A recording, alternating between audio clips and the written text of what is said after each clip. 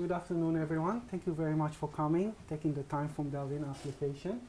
So we have a big pleasure today to have Ned here. So Ned, as you know, is the new sharp appointment here in SPREE. He just joined us a few weeks ago. So first, welcome back. Welcome here. So we bought you some gifts. I hope that the size is okay. It's that was the smallest that I can find, but we can change after that. So, yeah, for the open day. Very good. So Ned graduated from the Imperial College in London a few years ago, and then after that he was research fellow in Japan for 3 years.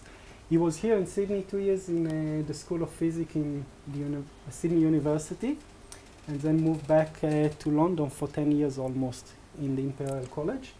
And as I said, he joined us a few weeks ago. I heard Ned a few times in conference. It's always a pleasure. First, because of the great accent. Yeah, it's like the BBC. And second is like he's knowledgeable. You always learn something and he explains what he knows in a very clear way. So I'm looking forward to hear you this time. Welcome to UNSW in SPREE. And please welcome Ned. Thank you very much, Ziv, for that kind introduction, and thank you everybody for coming this afternoon. I appreciate everyone's writing grants frantically, so it's great that you're here. And it's a pleasure to give you a seminar with a provocative title. It's sort of bait, I suppose, to attract you all here. Solar Energy System Efficiencies, 70% fact or fiction. And I thought what I wouldn't do is repeat the talk that I gave last year, because you've already heard that. You've heard me talk already about sort of efficiency limits of photovoltaic cells, which is something I'm very keen on. We have done a lot of work on multi-junction cells. We remain very keen on multi-junction cells. Intermediate band cells will creep into a little bit of this presentation, but last time I also talked about hot carrier cells. So you're welcome to catch up on all that if you wish on Rob's fantastic YouTube channel. But this time, the aim here is to talk a little bit about work that we didn't cover in the last presentation, but which sort of at least formed a lot of my thinking in terms of can we reach sort of super high efficiencies. And today, sort of the target is 70%. And so I started my career with quantum well cells, so I'll tell you a little bit about that. And then that moved into intermediate band cells, but in particular a molecular implementation. And quite recently, this has actually been demonstrated experimentally now. So I wanted to just sort of show you a little bit of that. And then I'd finish with a hybrid PV thermal system and some work we've been doing on engineering the emissivity of the solar cells in that PV thermal system.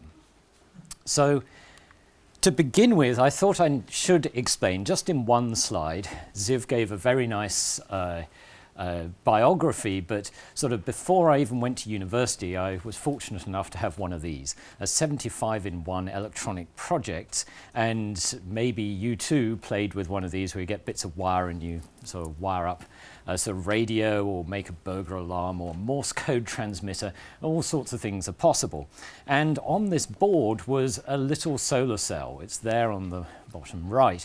And I was interested in the solar cell, but it was a little bit unsatisfactory because all the projects required these batteries on the bottom right, and I couldn't seem to power very much at all with this solar cell. This was in the sort of mid-1980s, and sort of I expect that was a very early thin film cell, sort of only a few percent efficient.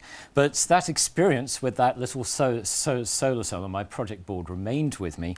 And then when I was a PhD student at Imperial College, I was fortunate enough to work with Keith Barnum, who had relatively recently proposed this idea for a solar cell. That just as in many optoelectronic devices, you can gain benefit from making very thin inclusions into a semiconductor device, a quantum well. You have a two-dimensional electronic density of states in these very thin layers. And Keith Barnum was interested in, could you make an efficient solar cell this way? And it was an idea that had been explored a little bit in the past, but one of Keith's principal innovations was to make a PIN solar cell. and ensure that the quantum well region was depleted, so it had an electric field across it.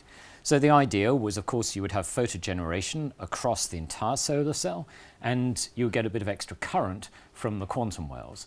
They would sort of pump electrons into the system. Of course, they would also behave as recombination centers as well. And so early on, they had quite significant success with this, in that if you took an aluminium gallium arsenide solar cell, so that's got a relatively high band gap. You can see this with the spectral response. Plotting the quantum efficiency, you can see the band gap there is about 730 nanometers. And so if you take an already high band gap solar cell and you put gallium arsenide quantum wells into that, you can extend the absorption very nicely out towards the band gap of gallium arsenide. You can see that in the quantum efficiency plot, and you can see the result of the light IV, that the short circuit current increases significantly, but the open circuit voltage goes down slightly because you've effectively made a lower band gap semiconductor. So in terms of demonstrating the principle, this was shown very quickly, or very soon after Keith published his initial paper on the quantum well solar cell. A technological challenge, though, was how could you improve a gallium arsenide solar cell? So aluminium gallium arsenide has got a very high band gap. It was a nice technological demonstration, but sort of practically, you would want to improve a gallium arsenide solar cell. We've managed to extend the absorption of gallium arsenide.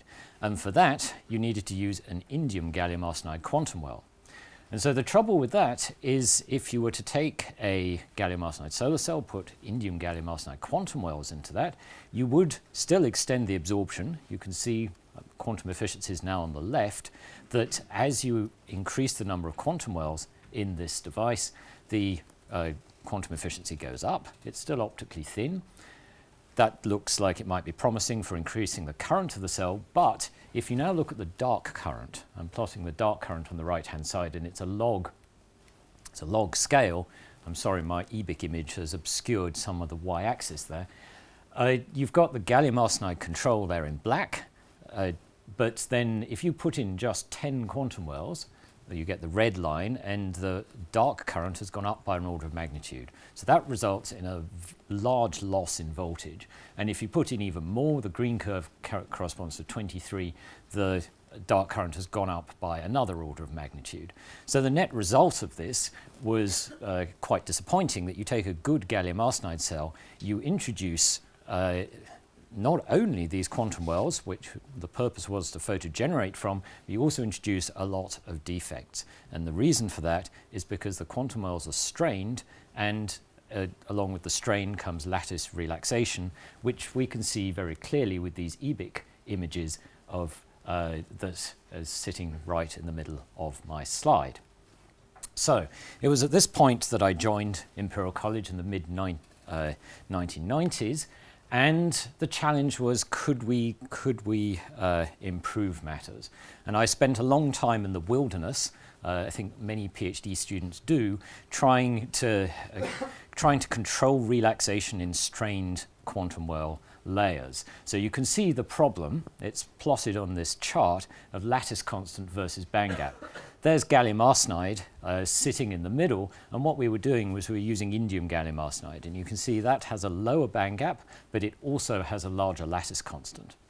So this was problematic. We we invested a lot of effort into trying to solve this, but Dr. John Roberts at the University of Sheffield ended up introducing a phosphorus source in his MOVPE, metal organic vapor phase epitaxy machine, and could then grow not only indium gallium arsenide, but importantly gallium arsenide phosphide. And the nice thing with that is that gallium arsenide phosphide is tensile, has a higher band gap, but is tensile on a gallium arsenide lattice, and the indium gallium arsenide has to be compressively strained. So what we figured was, okay, well, if we combine these two materials correctly, then we might be able to grow a structure which is locally strained, but which the two layers are sort of strained off each other and don't exert any force then on the substrate. So I'm trying to sort of show this with the sort of ball and stick models above the photograph of John Roberts here, you've got on the left sort of the relaxed lattice parameters for the constituent materials. There's gallium arsenide phosphide, indium gallium arsenide. You can see gallium arsenide phosphide, we're going to have to, it will be tensile on gallium arsenide, whereas indium gallium arsenide will be compressive. If we grow the layer thicknesses correctly, we should be able to make a strained quantum well system, but one which doesn't have excessive defects. And this worked rather well. So this was our first result. We managed to get 20 quantum wells into the system. You can see there's the gallium arsenide control again. We've extended the absorption, increased the current, but importantly the dark current hasn't increased enormously. There's a small increase in the dark current. You expect that to some extent because you've got a solar cell with an effectively a lower band gap. The dashed line is showing you where the equivalent strained cell was, so you can really see the effect of the strain balance. Also, for fun, I'm showing you the EBIC image, which is effectively clean. There are no misfit dislocations in this device. There's no strain relaxation. So the referee for this paper, and this was where sort of my PhD came out of this sort of U-curve, which I think many PhDs go through when sort of suddenly at the end everything starts working. The referee very kindly said, yes, we think this might represent a turning point for the quantum well technology, because we'd actually managed to increase the current of effectively a gallium arsenide cell, but without introducing a lot of parasitic recombination. And we later, the second reference there is sort of all to do with the mechanics of how you actually correctly strain balance a system. There was some detail there which I'm happy to discuss with people if you're interested. Now, many years passed. I went to Japan. I then worked at Sydney University, and during that time, my former PhD supervisor, Keith Barnum, formed a company. And this was a very sort of instructive lesson for us all, because it really showed what can happen when you take research out of the academic environment, where we published some nice papers, and you really push the cell efficiency. And so the team managed to get a 28.3% efficiency, which in 2009 was actually a world record. So the world record in those days was 27.3. The investors of the company had set a pretty high bar of you need to break that record with your quantum well technology, and then we'll give you the next round of funding. So they managed to achieve that. It was heroic efforts by Keith Barnum, but also John Roberts, Massimo Mazza, Tom Tibbets, David Bushnell in particular, and they achieved 28.3% with that. The actual data that I'm showing you here hasn't been widely published. Jenny Nelson and I managed to get it into our book chapter on quantum wells in clean energy from photovoltaics. So this sort of really sort of brought this the notion of, can a quantum well system be used to make a high efficiency solar cell to a conclusion? The answer is yes. You can engineer the absorption edge of a solar cell very effectively using these quantum well layers if you wish. The company, the Quantasol company that Keith Barnum founded, was then acquired by the JDSU company. JDSU's are famous for the components that they make that go into the world's fiber telecom systems. And many wafers later, about 1,000 growths went into this. They actually made a double quantum well system. This is a multi-junction cell which starts with a germanium junction, then it has a quantum well middle cell and a quantum well top cell. You've very nicely current matched all of those junctions. They achieved a 43.5% efficiency with that, and then sadly JDSU perhaps correctly read the concentrator photovoltaics market and closed the division. So the technology sort of peaked in the hands of JDSU. Returning though, perhaps to sort of the fundamental aspect of a quantum well cell, the original proposal made some ambitious claims for efficiency that maybe we, by introducing sort of these sort of quantum inclusions in a solar cell, you might be able to increase the efficiency of the solar cell fundamentally. And that was quite controversial. Richard Corkish and Martin Green published a nice paper sort of somewhat supporting that view. And I like to think that it was this debate about sort of can you fundamentally increase the efficiency of sort of a solar cell which has a complicated density of states that led to the formulation of the intermediate band solar cell. So this very nice paper by Antonio's, Luque and Marti, which you might be familiar with, proposed, well, if you were to generalize so what Keith Barnum drew in 1990 and say, okay, you now have an intermediate band, and importantly, and this was an important step, you have optically driven transitions from the valence band into the intermediate band and out of the intermediate band into the conduction band, then you can achieve efficiencies that are more or less equivalent to that of a triple junction solar cell. And so I sort of grew up as a graduate researcher in this debate, and so became interested in the problem, in that if you take a solar cell with a sort of arbitrary band structure, so this looks like a heterojunction cell, the question that we could pose is this fundamentally more efficient than a Shockley-Queisser solar cell? Could it ever be more efficient than a Shockley-Queisser solar cell? And I think the answer is relatively straightforward, is that if so in my diagram, I'm showing you a complicated conduction band. So if the electrons in the conduction band have all equilibrated, so they can be described with a single Fermi energy, in this case quasi-Fermi energy, the answer would be no.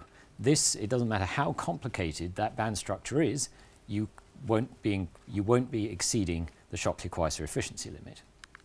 However, if, on the other hand, you have possibly a sort of equally complicated band structure, but now you have strong optically allowed transitions between your valence band, your intermediate states, and your conduction band, then effectively you've got the equivalent circuit that I think Martin was one of the first to put in the third generation photovoltaics book. And so this led me, during my time in Japan, to sort of think about, okay, well, what would the spectroscopic signature of an intermediate band solar cell be? And so I'm showing you 3 of the results from this paper. There were, I think, sort of 4 experiments in the paper itself. But the first very surprising result, if you were to ever stumble across or to make an intermediate band material, would be that if you performed a simple PL experiment, this is what I'm trying to show you here on the left, you could excite the valence band to conduction band transition, and what we normally see with PL is the emission of light, but from the lowest energy state in the system. But if you've made an efficient intermediate band material, then what will happen is you end up with 3 independent Fermi energies. So you have 2 Fermi energy separations, and that will drive the recombination processes quite differently in the solar cell than if it were a single Shockley-Queisser cell. So you can see my simulated photoluminescence.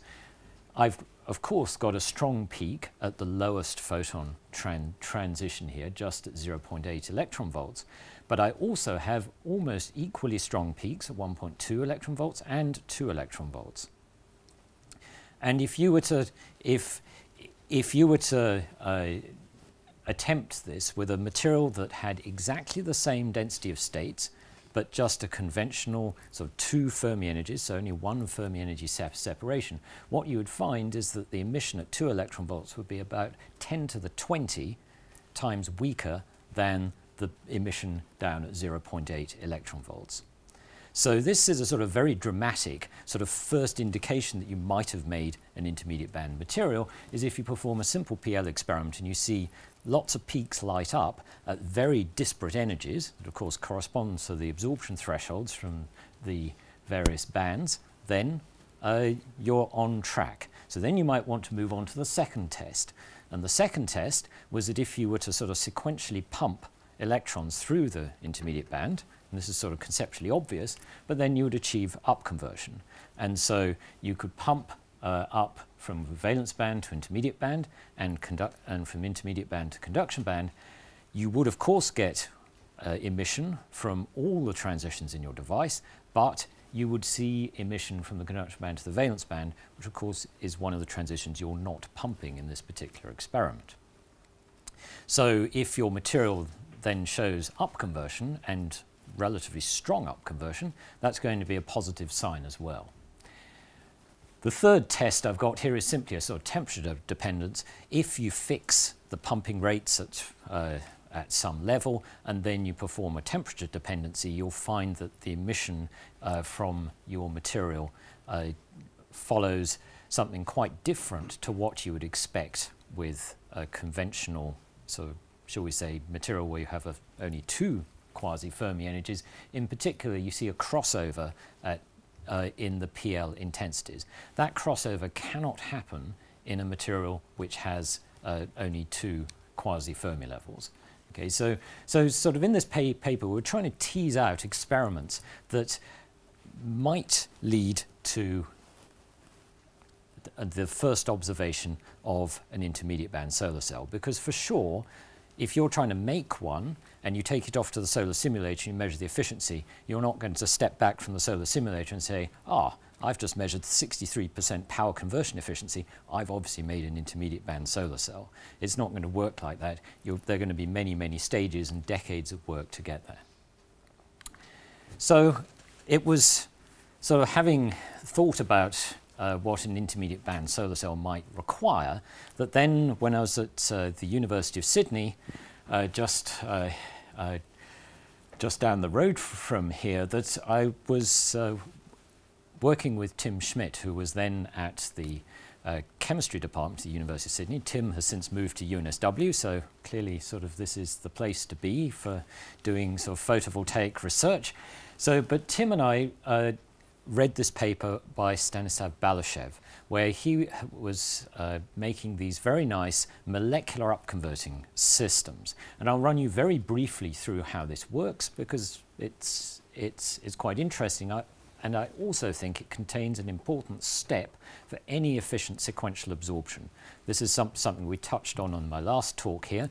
But the scheme is this, is that you, in my opinion, need to absorb the light strongly. So you need to have a strong allowed transition. And that allowed transition can take place if, for example, you have a porphyrin molecule and you can absorb, in this case, a bright red arrow that's pumping electrons from a singlet ground state into its excited state. The important point of using a porphyrin molecule is that there's a large heavy metal atom in the middle, which means spin isn't well conserved. So the excitation in the singlet can cross into the triplet very efficiently. So what you're effectively doing is pumping a strong allowed transition, but then you're locking the energy into these long-lived triplet states.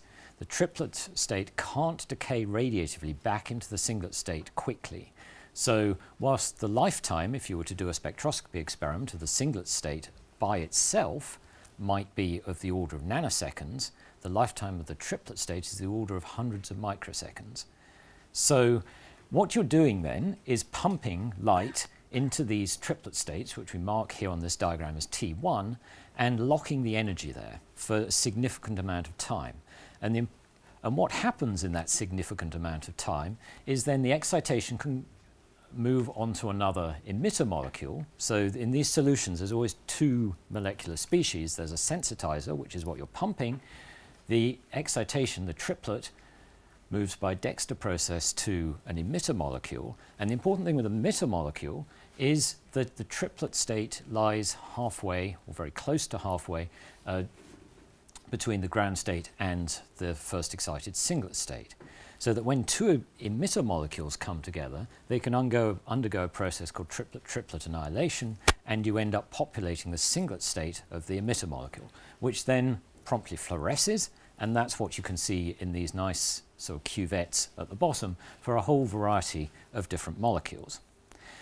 So Tim and I sort of read this paper and we thought, this is really, really interesting. I was very excited because I thought, okay, I think I can make an intermediate band solar cell out of this. And Tim was really excited because he loves doing spectroscopy on molecules. Tim was working on astrochemistry. He still does do astrochemistry, but he also now has a lot of activities in upconversion and also the reverse process, singlet fission. one of the things that this led us to was to realize that the community at this time believed that this process would never be useful for solar energy conversion. And the objection lay with the triplet annihilation step. It's a discussion we can have later on if you wish, but there's a 1 in 9 chance that if you have these molecules that collide, that you will end up populating the singlet state. So in the community, the response was, well, this is a nice idea, but it will never be more efficient than 11%. So it's not particularly useful for photovoltaics. We countered that and said, well, actually, no, because just because you have an unsuccessful encounter doesn't necessarily mean the energy is lost. Where does the energy go? And so Tim's group at the University of Sydney still showed that these molecular upconversion systems internally have efficiencies higher than 60%.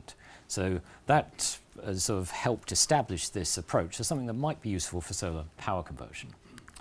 Anyway, to move on, this was the result of my thinking about this was that we could make a sort of slightly constrained, we called it a symmetric intermediate band cell, where you would sort of absorb light using sensitizer molecules, you'd populate triplet states, you'd feed that into your so-called emitter, but rather than allow the emitter to fluoresce, you'd build something rather similar to a dye-sensitized cell, but it's just now that dye-sensitized cell can absorb not only directly in the emitter from ground state to excited state and then inject, but you could also populate the intermediate triplet level, which would then undergo triplet annihilation.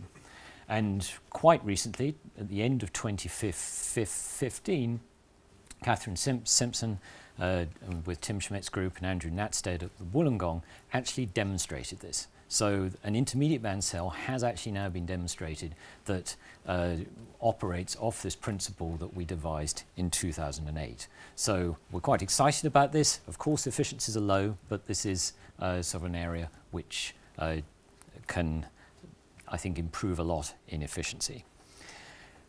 But let's step back, because I promised you 70% at the beginning of this seminar, and I'm showing you some things which have sort of reached, well, 43.5% was the highest we got with quantum wells. You know, where's that 70%? And so I've adapted a slide which I showed in my last presentation, which was to sort of plot where and this is a personal opinion, where these things might sit on a TRL scale. So of course, crystalline silicon, right at the top of the TRL scale, we can go down the road, buy crystalline silicon panels and put them on roofs. And the efficiency with that little black arrow I'm suggesting extends to sort of 25%.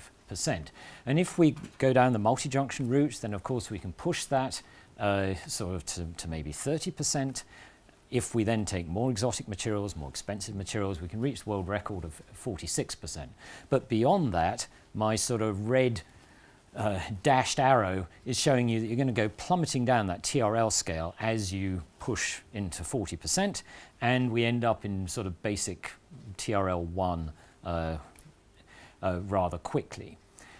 The upconversion, spectral conversion, I would say is sort of at the bottom end of the TRL. The efficiency improvements that are coming out of those processes are relatively small, so it's very much sort of demonstrating the concept rather than making efficient solar cells, but the potential to reach efficiencies above 40% are there.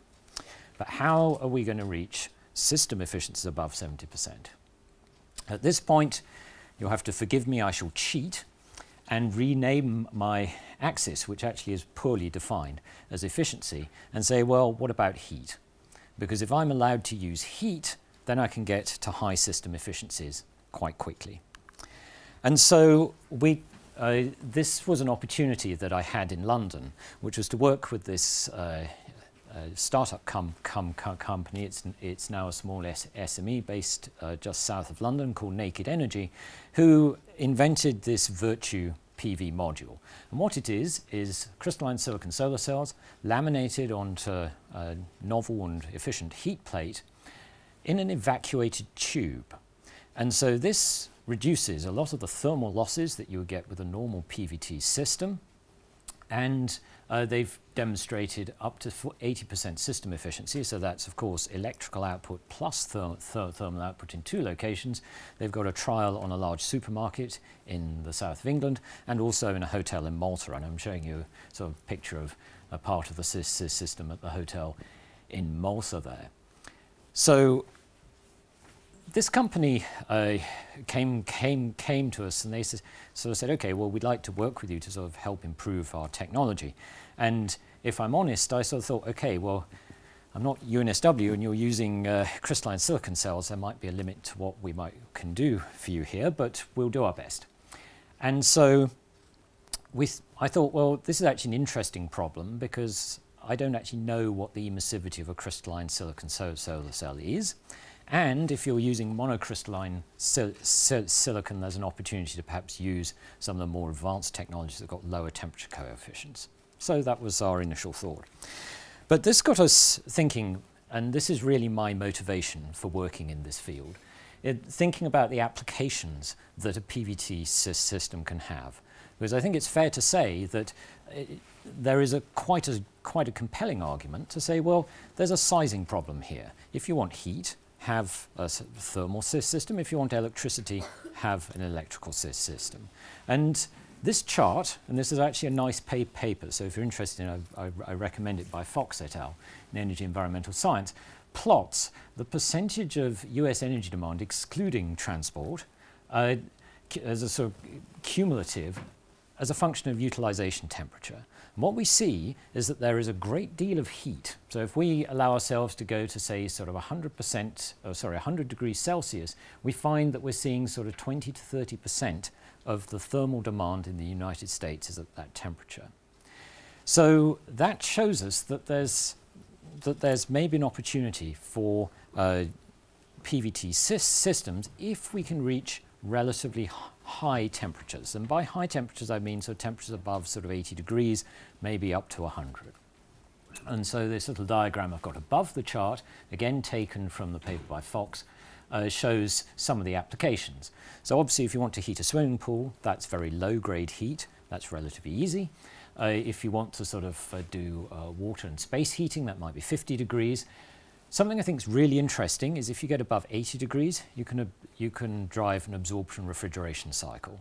So it means that the abundance of heat that you would get from a PVT system in summer can be used to cool the building. I think that's an opportunity that presently is not being pursued particularly aggressively. So we wanted to help the Naked Energy company improve their system, reduce thermal losses, reach higher temperatures. And so this led us to ask the question, well, what is the emissivity of crystalline silicon? And the answer is very clear. We know a lot about how crystalline silicon solar cells absorb light. I think we all live in the photovoltaics community in the visible and near infrared. So the black curve is very well known, particularly to everyone in this room, and Rudy Sandbergen published a lovely paper in 2008 where he elegantly decomposes all the different absorption processes in a silicon solar cell. But if we go out to where there's going to be thermal emission, which is around about 10 microns, then we have rather conflicting views. If we take a highly doped textured wafer, we find the emissivity is very high, close to unity. If we take an undoped polished crystalline silicon wafer, then we find it's very low. And of course, the crystalline silicon solar cell is both of these. So what might it be?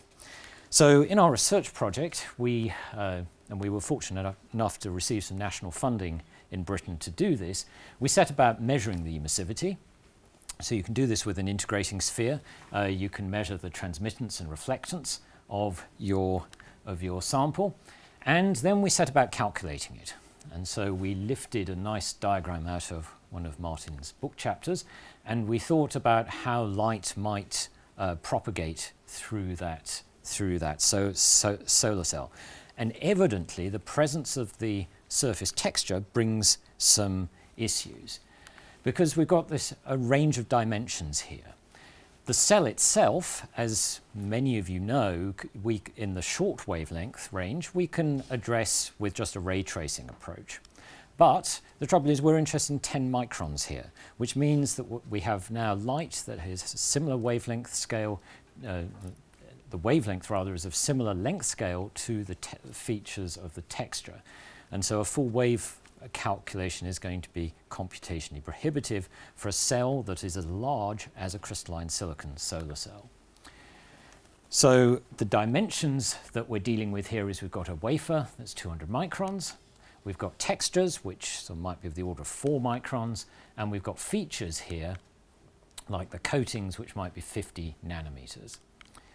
So the way we solved this was we used this very nice formalism that people at the Fraunhofer Institute have developed, this Optos formalism.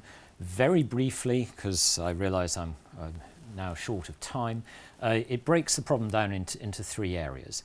You have at the top an area which has a texture, and so we have at the bottom a sort of redistribution of photon flux is the way it's described in the Optos formalism, and we can describe that redistribution of the photon flux with a matrix. So what we have to do then is some calculations that fill in these elements of our matrix as to how the light is going to be redistributed as it crosses that boundary. In zone D, the light just propagates through our materials, so it gets absorbed, and then in C, once again, we have another redistribution matrix. And so we deal with the thin layers of this structure by ray tracing through the sort of macroscopic features, and then using a transfer matrix wave optical approach for the thin layers that sit on top of this texture. If you do all that, then you can decompose the absorption in a crystalline silicon cell quite nicely, sort of following Rudi Santbergen's approach. Rudi stopped at 2 microns. We've effectively carried on here now past 10 microns, and we get an answer to our question. The emissivity of a bare crystalline silicon solar cell is actually surprisingly high. It's up at about 80%, and that's due to free carrier absorption in the emitter layer, as well as the back surface field. The aluminium rear contact has relatively little effect on the emissivity, mainly because the cell isn't transparent anymore at those wavelengths. The free carrier absorption is actually very, very strong. So this was a result that a visiting student to our group in London, Alberto Rivarola, managed to achieve.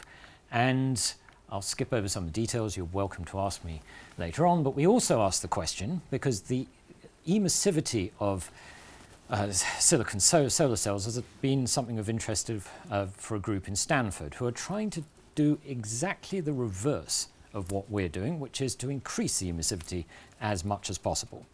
And so you've already seen that the emissivity of crystalline silicon is actually already very high. So what hope is there to make it higher still? Well, of course, we've got a slightly unusual problem, because with the Naked Energy company, we've got these solar cells unencapsulated but in an evacuated tube. So the bare cell emissivity is the relevant quantity. But any normal photovoltaic module, of course, is encapsulated and has glass sitting on top. So if you do the same calculation, but now you have the encapsulant and the glass, then you end up with this. And you find that the low iron soda lime glass has a little dip sitting at about 9 microns, and this is what Shanhui Fan's group at Stanford has been very successful at filling. He's made a nice photonic crystal in the glass which can, sort of, if you like, recover high emissivity at long wavelength. So this is this was a nice sort of extension of our optical model, but it's rather putting our work into context. For the Naked Energy company, this isn't a particularly useful result because they have their cells sitting in the evacuated tube. So the last thing I want to show you is how we might control the emissivity. And this turned out to be at least conceptually straightforward. If any of you know how we make low emissivity glass, what we do is we take glass and we deposit a layer of indium tin oxide, ITO, onto it, and then the free electrons there make a very nice reflector in the mid-infrared. So we did this, we just took commercial crystalline silicon cells, we deposited some ITO on them, we did some SEM to make sure that that was actually what had happened, and we can quite nicely reduce the emissivity of the crystalline silicon solar cell. So you can see it's dropped from that black curve down to the red curve.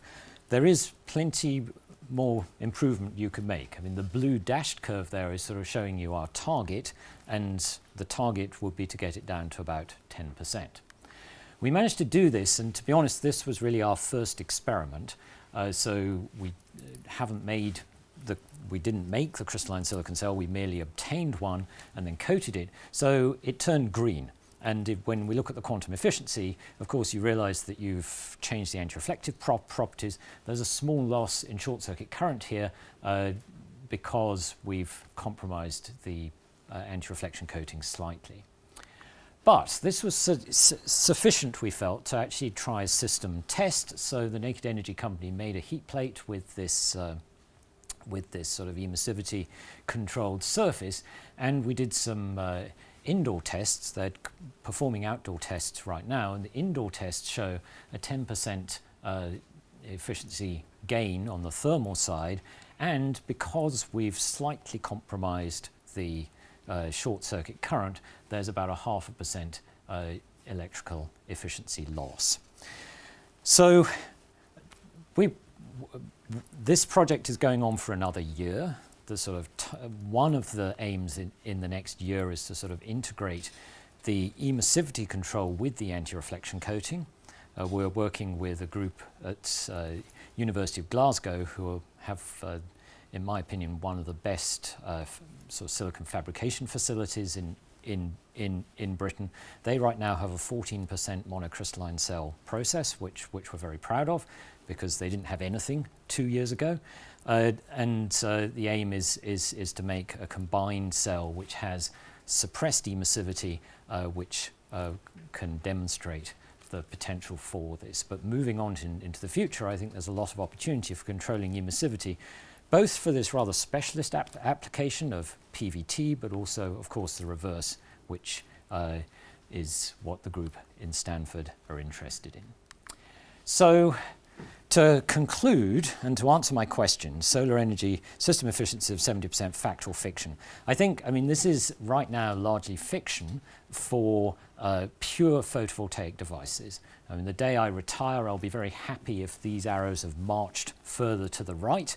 But I'd say, given that we have climate change on our hands, we want as much renewable energy as possible, I think there's a real opportunity for us to think about what we can do with PVT systems, and our work with Naked Energy is an example of where I hope we've been able to help a company make a better and more efficient product. So I'd like to just finish by acknowledging the team at Imperial College who sort of have done a lot of particularly the emissivity work, which right now is sort of under review. So in physics, Alex Meller and Diego Alonso Vares have done a huge amount of work. Tom Wilson, Phoebe Pierce as well on our photovoltaic project. And we also work very closely with Christos Markides' group in chemical engineering. Ilaria just got her PhD, and Alba is working as a postdoc on our PVT project at the moment. So with that, I'd like to thank you for coming along, hearing about our work, and I think we might have a couple of minutes for questions. Thank you.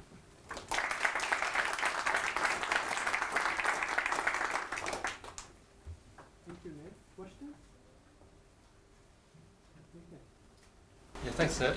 So with the combined PVT system, yes, in terms of economics, if you had enough space and you just had one dedicated PV system and one dedicated thermal system, is there any indication that there's going to be a big economic benefit of combining them compared to having two separate systems? I think if you've got enough space, then PVT isn't sort of loses quite a lot of its appeal. I think it's when you have constrained space.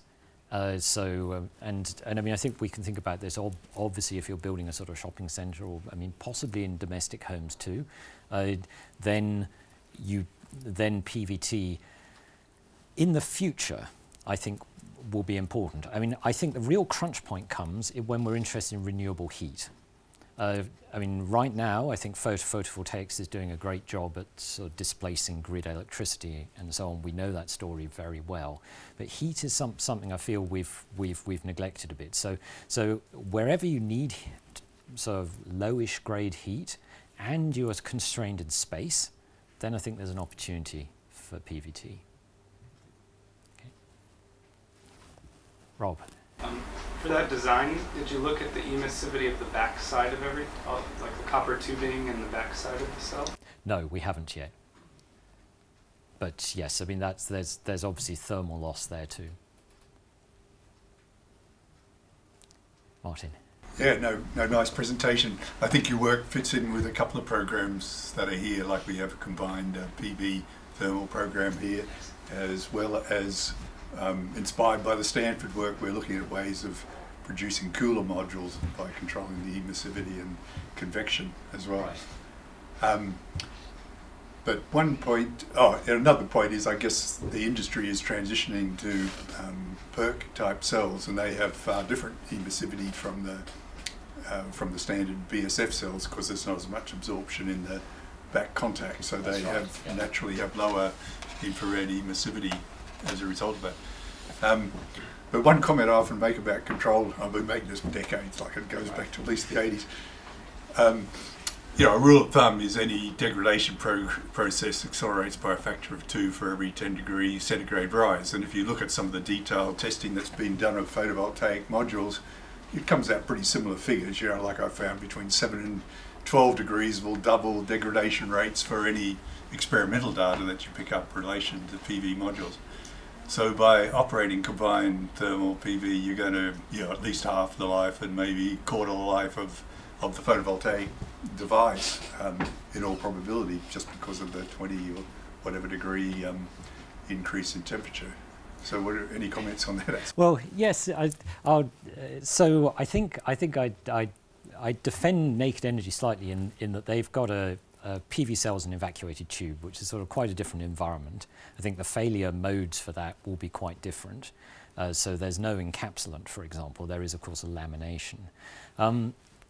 From what I know in concentrator photovoltaics, I mean, I think that, and for sure, I mean, with crystalline silicon, I wouldn't dispute the module degradation that's been observed and sort of well understood.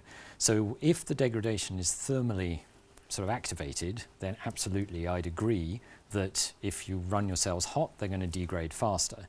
But if it's a temperature cycling, and this is one of the degradation mechanisms in CPV systems, then there's at least an opportunity for PVT to sort of mitigate that to some extent, because for CPV it's not so much the cell temperature that causes the degradation, it's the daily cycling from, or indeed, so during the day, the cycling of the temperature, so from high temperature to low temperature. So I think if your failure mode is the delta T, the cycling, then PVT can perhaps help mitigate that. If it's, of course, just elevated cell temperature, then for sure you're going to lose efficiency. I suppose I'm anxious, and to be honest, I think I underwent a sort of conversion when we started working with Naked Energy, when I sort of thought we so urgently need to address the energy problem that even if you're installing something which has, let's say, no more than a 20-year life expectancy, that's actually taking us right now, 10 years is going to take us to 2027, 20 years is going to take us to 2037. We need to be at really low carbon energy generation by that stage. So I think absolutely it's going to have an impact on the lifetime of the system, but I sort of feel we're running out of time to solve the climate problem anyway. So that's why I'm motivated here, is to try and get renewable energy. And of course, I'm a photovoltaics person. I mean, that's where my background lies. You saw all the quantum well work, but I sort of will stand up for the PVT crowd, and I think there's a role to play for them to play. Yeah. Thanks, Dan. I'm gonna now ask on the quantum well devices. So I have, I guess, two questions. One is, because it's a PIN structure, Yes. you're ultimately then, I suppose that the field factor is going to be affected because your IV actually depends on the voltage that you are, right? Yep. And so why go there if now you have gallium arsenide phosphide where you can actually choose your band gap and be matched to some substrate without having to go to quantum wells? So why not go onto a specific composition rather than go to quantum wells? If you can grow the quaternary material, then I mean that's and you can do that well, then that's a very sensible thing to do. I mean, often you find the diffusion lengths in the quaternary materials are quite short, but yeah, here in a sense what you're really doing is saying we can grow the ternary materials that are strained to gallium arsenide very cleanly. I mean, the background doping of that multi-quantum well stack is extraordinarily low. It's around about 10 to the 14 per cubic centimetre. So it means you can make this very sort of wide depletion region device. Under concentration, because you mentioned the fill factor, and you're absolutely right. At one sun, you're dominated by Schottky-Reed-Hall recombination in that depleted layer. But under concentration, it actually becomes radiatively dominated. And so we realized this when we put a Bragg reflector underneath the cell to sort of boost the absorption, but then we noticed that the voltage went up too, because we were sort of in a weak way doing what outer devices have done when they've removed the substrate and confined light in the cell. So when these devices are operating the radiative limit, the cell architecture doesn't actually matter so much anymore. So a PIN at high enough photon flux, and you've pushed it in so it's radiatively dominated, is really efficient, and that's why we set that, well, briefly set that record efficiency, because for sure at the sort of 400 and however many suns it was, the cell's radiatively dominated.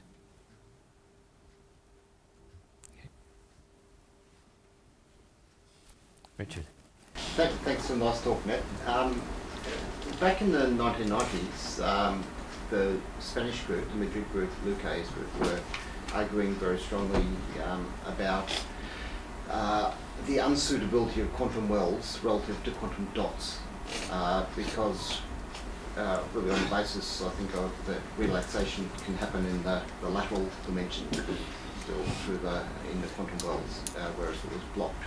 So you only had partial quantization in quantum wells and then full quantization in the quantum dots. So I sort of drifted away and stopped following the argument. But where did that go?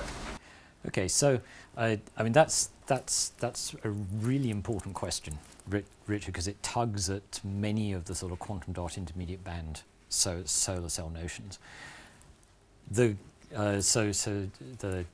objection to using a quantum well as an intermediate band device is that it looks something like this structure, in that although you've got these confined levels, there's going to be very fast relaxation because you've got a continuum of states.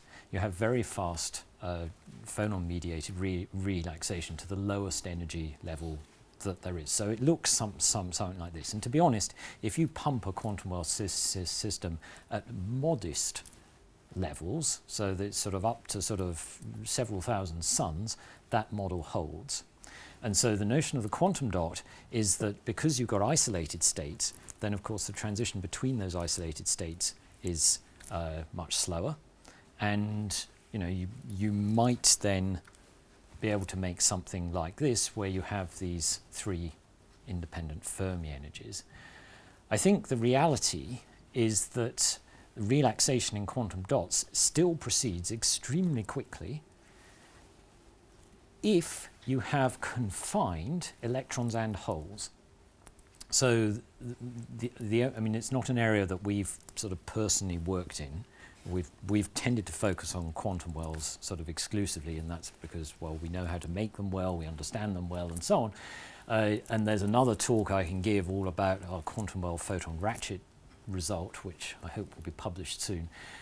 which is an attempt to make an intermediate band cell using quantum wells, despite all those objections. I mean, it's a demonstration rather than an efficient device.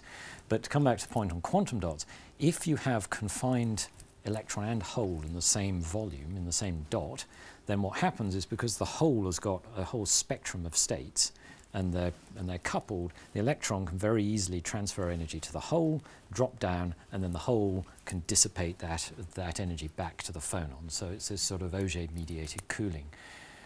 There is some evidence to suggest that when you don't have the hole present, then the relaxation from, say, one confined state to another in a quantum belt is slower. But how useful that is for a photovoltaic device, I think, is something that still needs more thinking through. I guess certainly the mantra we sort of grew up with, shall we say, at Imperial College, because we actually did some quantum dot work a long time ago, it was probably 1997, was we had to improve the electronics of our quantum efficiency rig to actually measure the photo response. And that demonstrated to me in a very graphic way, because I think I was responsible for sort of, improving the electronics, was that the absorption cross-section, of course, is very low, because, I mean, already a quantum well only gives you 1% for every quantum well you've got. So your stack of 20 gives you 20% EQE. But a quantum dot layer is 1/20th of a percent per layer. So you have to grow a lot of quantum dots to actually get strong opto-absorption. I'm not saying it's hopeless. There's plenty of people here working colloidal quantum dots where you can sort of pack the density quite nicely. But yeah, it's at a very sort of early stage, I would say. I'm not sure if there is class after us, so if there is more questions, Ned is still here. Let's thank Ned for great talk. Okay, thank you.